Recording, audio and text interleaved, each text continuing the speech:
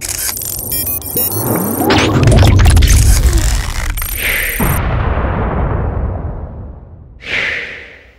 what's going on everyone? Vega here for SerpentX Tech, and yes, we're in the corner of my bedroom next to my wife's purse, and I have not only the Versus miner, but the NerdMiner, and there's an update for this.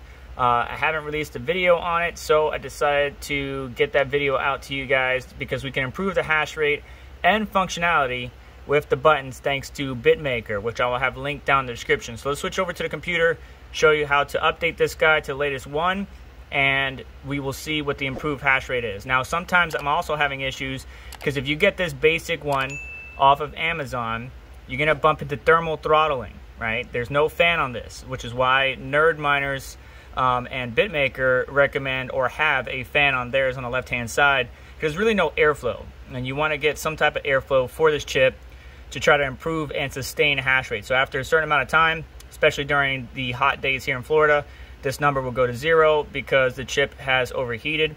You could just restart the device and it'll be good to go, but we want to just resolve that and possibly get some type of cooling. We got 2 screws on the back here.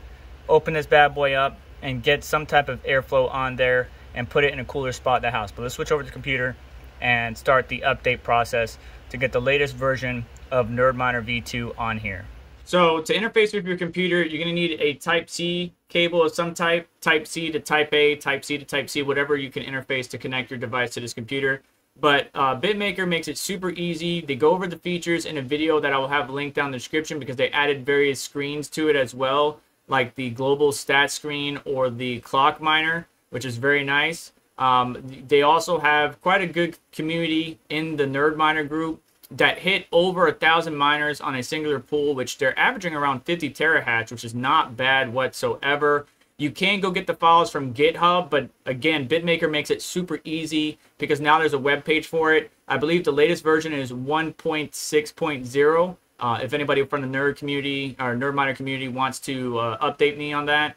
But I always like to just have this just in case I want to play around with anything. So I just go to code, download zip, and extract that to anywhere I want. And originally we would use the ESP tool to flash or load the various bin files and then flash the device. But BitMaker makes it super easy to where all we got to do right now is plug in our device.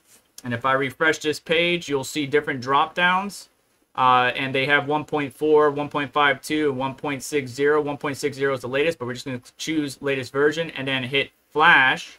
Choose our device. Shows up in the top left here, USB JTAG, serial debug, COM port 5, paired, hit connect. And now it's going to go through the flashing procedure. And it's actually getting above the hash rate that you see on this screen here, which is around 21. That's where we were at previously. That's what we actually see, I think, in an older video. Maybe 21, 22 kilohash, but we're getting beyond that with the latest version or latest update. So if you have a NerdMiner, make sure to update your firmware and see what you can get. We're definitely going to need to do some optimization, at least as far as cooling, but they even had the Han Solo miner added, which this is the GitHub for it if you have that miner or interested in it. I'll have both GitHubs, including the Eazy Flash tool from BitMaker, linked down in the description. But let's switch over to the other camera so I could show you what happens when we start this thing up. The configuration aspect of it is going to be linked in my original video that this is an update to, okay? All right, we just plugged it in. You can see the version 1.6.0, and look at the hash rate climb up. It stabilizes around 45 kilohash, but as I mentioned towards the beginning, we're going to need to add some sort of cooling on this thing. Cool thing is the various features added by the team, right? We could see some information up there like the clock and everything, and if we hit this button and wait, top right button, we're going to switch over to the clock miner. There we go. We can see the price of Bitcoin. We can see the current block height, and if we hit it again, I believe we get the global stats page. There's a delay, so just give it a minute. There you go, current block. The blocks to happening, does that really? Wow, I didn't notice that. That's pretty cool. Difficulty 52 terahash, and medium fee 22 sats. Price again, and then your clock up there. your hash rate, the network hash rate right there. And then if we hit it again, we could wind up going back to the original page, which is where we're averaging around 45 kilohash.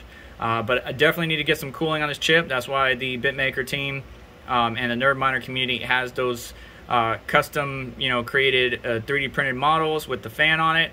And so we're just going to go ahead and figure out a better way to cool it.